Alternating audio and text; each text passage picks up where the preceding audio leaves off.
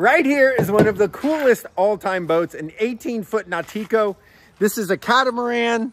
Oh, what the heck do we got going on here? Hi friends, and welcome to another project boat. What we're gonna be doing to this thing, in this video, we're gonna take the floor out, get started on stringers and a new floor. If you wanna know how to do a floor and stringers, well, then this might be the video for you.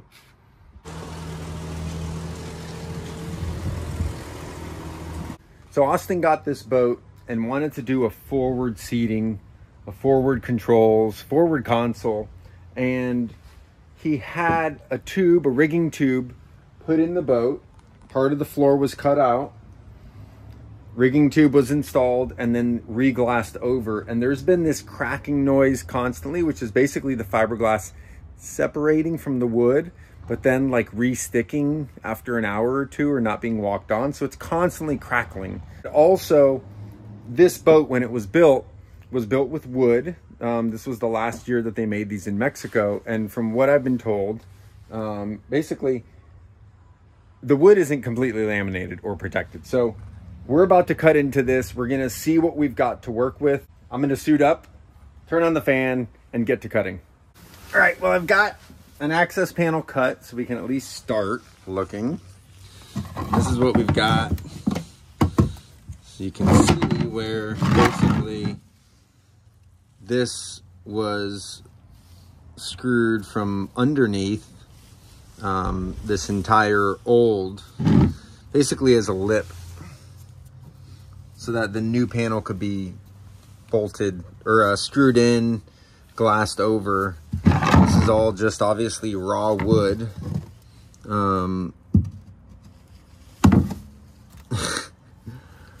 I don't really know what to say.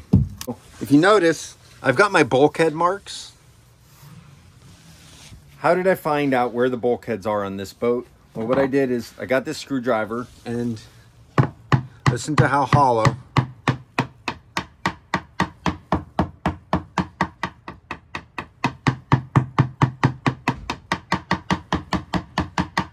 So about right here is going to be a bulkhead. So I just did this.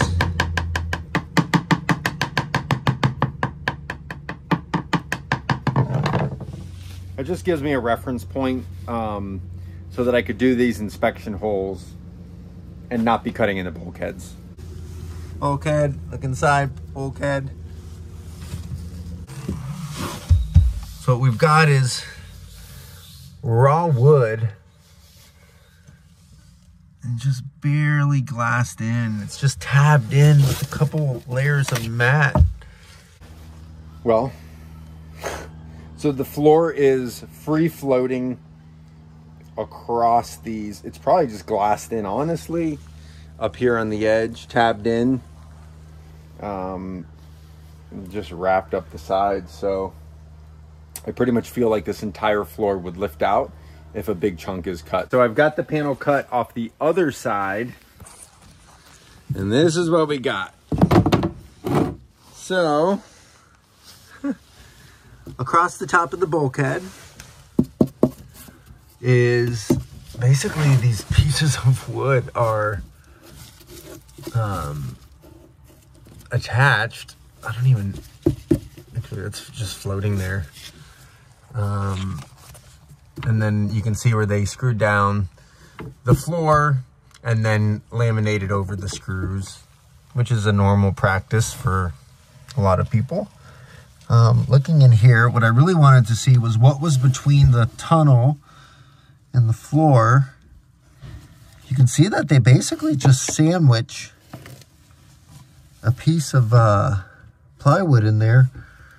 Actually, it's not plywood, it's just board, just like this. This is like an actual board. So what I'm gonna do now is just set the saw blade. I'm gonna buzz across.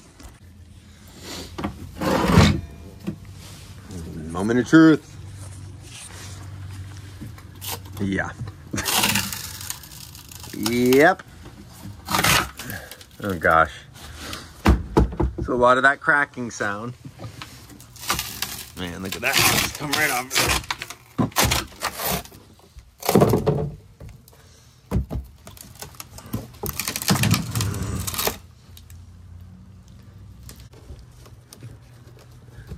here's something too. Look at the floor here.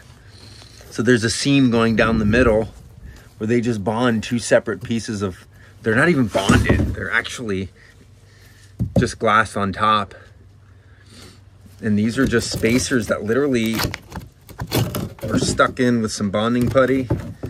Can you see how wet? So look at the difference between the two sides. Look at all the, see the water there? That's just water, dude.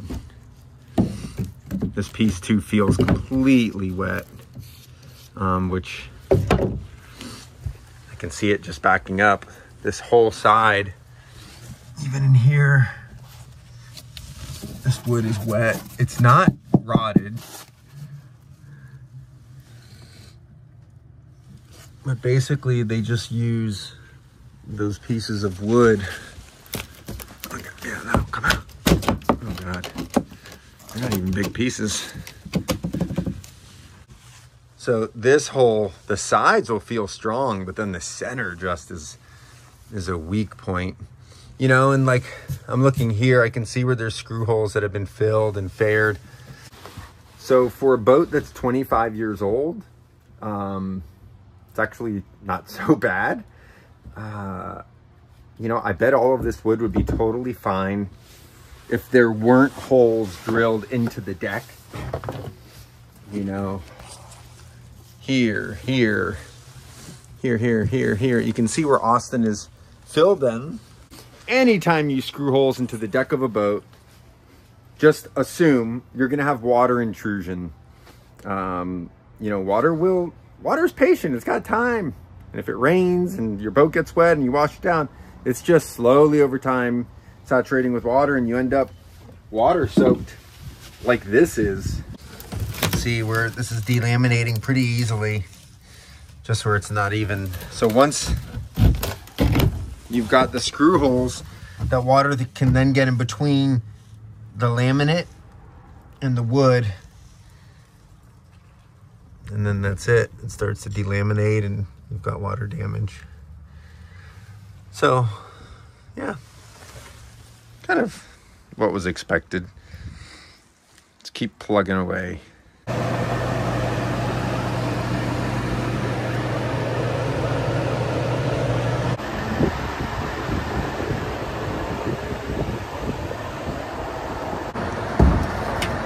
All right.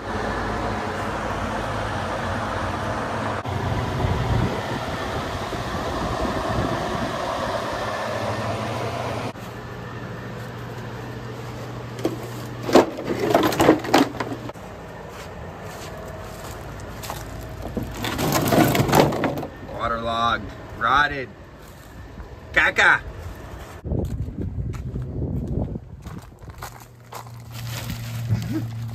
Look at this, dude.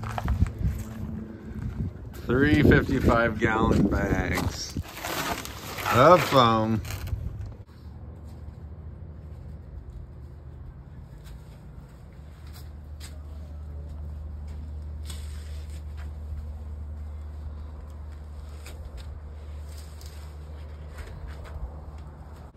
Oh yeah, so I haven't introduced Austin yet.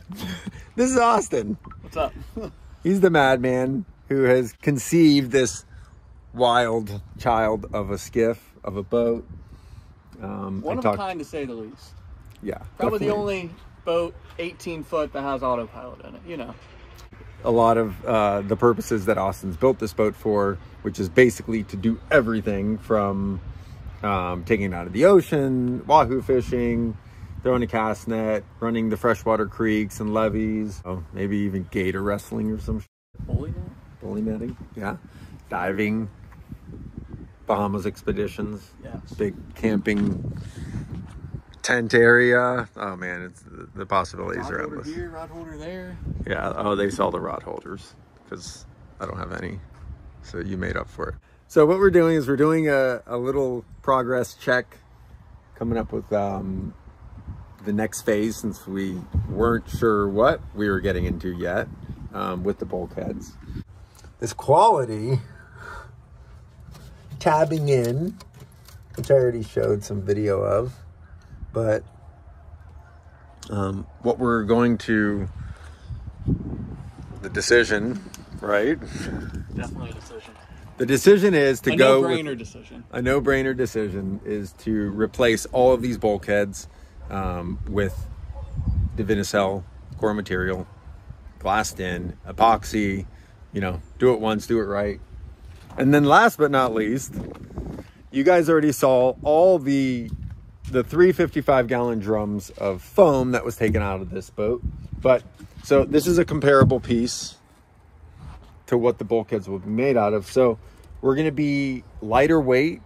We're going to be gaining flotation through using a Divinycell core material for the bulkheads. And then also underneath here, hop in there and show us the flex.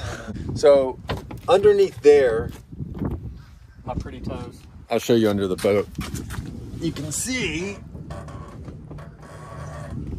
there's a hollow void. There's a hollow bit underneath. So structurally, the sides, if Austin steps on the sides, it's super strong. And that's just like 2 laminations or 1 lamination to just seal off so that water can't get in there. But we're gonna cut a couple access holes and then do an expanding foam in the center, which will then give it a little more rigidity as well, and flotation. That way, Austin's gonna have a nice, clean, truly functional bilge that